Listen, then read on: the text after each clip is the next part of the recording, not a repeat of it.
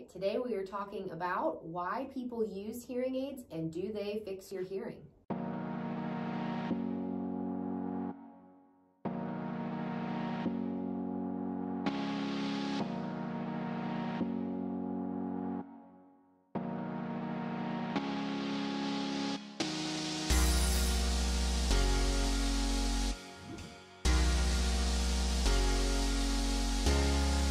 Hey everybody, I'm Dr. Michael Squires. And I'm Dr. Carly Squires. And this is Dr. Squires Squared. This is a channel where we have candid and casual conversation about anything and everything audiology. And if you don't know what we're talking about, stick around, make sure to like and subscribe to the channel, and we'll tell you everything we know about it. So today we're talking about why people wear hearing aids, what's the motivation to actually do something about it, and does it actually fix the hearing loss? Yes, and we actually want to say that these questions that we're going to be answering, we're going to start with these two, were asked to me on an interview by a couple community members on the arc of the Mid-Ohio Valley. So we thought they were great questions, and questions that we actually get asked a lot by our patients or other people in the community.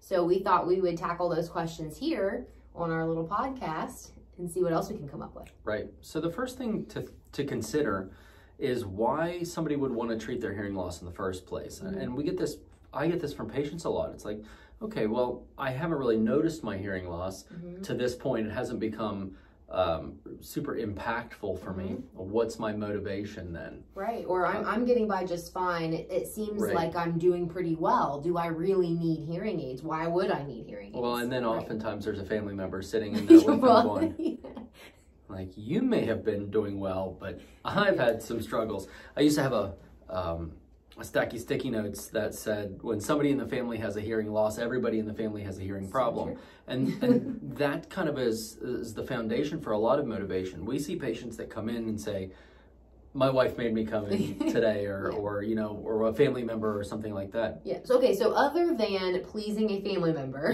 why would you correct your hair or help your hearing? You know, a lot of it comes down to some of the recent research, the statistics that we see. It seems that even over the past many years that hearing aids have been available, the market penetration for people who have hearing loss is still only about 25 to 30% or so.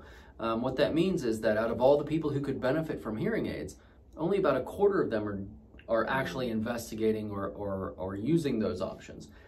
And I think oftentimes people just really don't think they have as much of a problem as what they do. Right. Because hearing loss is kind of one of those invisible issues. It is, and I often use explanation or the analogy to say, great, I'm glad you aren't noticing, you know, a huge impact on your daily life right now, but that's because your brain is awesome. Our brains are amazing at compensating. And so when any of us have any sort of sensory issue or any issue with our body, what happens? Our brain or the other parts of our body kick in to try to help. Well, that's kind of that nature and what we're made to do. And so with hearing loss, it's no different. Your brain, when you have hearing loss, other parts of your brain are coming in with their resources to try to fix it or compensate, and which is why a lot of people may not notice immediate difficulty or impactful, you know, significant difficulty there. But it's when the brain can no longer compensate that people get all of a sudden motivated to do something. And in many cases, we've waited too long to get the maximum benefit out of the devices. So one of the main, I guess, to digress a little bit, the main motivation in my eyes is to avoid long-term issues that are going to kind of pile up without treating the hearing loss. Sooner is always better than later when it comes to treating a hearing loss. Preventative maintenance is kind of the key.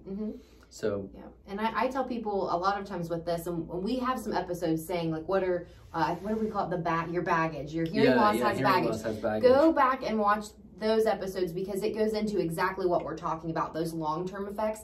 And I tell a lot of my patients, hey, listen, this isn't a today thing. It's not even a tomorrow thing. This is a down the road thing. And we're talking preventative care, but also the other side of it is because you've compensated for so long for this, you know, hearing impairment, once we actually do something to fix or correct or help that problem, many people are very surprised as to what they were missing. Yeah, absolutely. Which is a kind of a great segue to the second part of the question. Once we treat the hearing loss with hearing aids, is the hearing loss gone?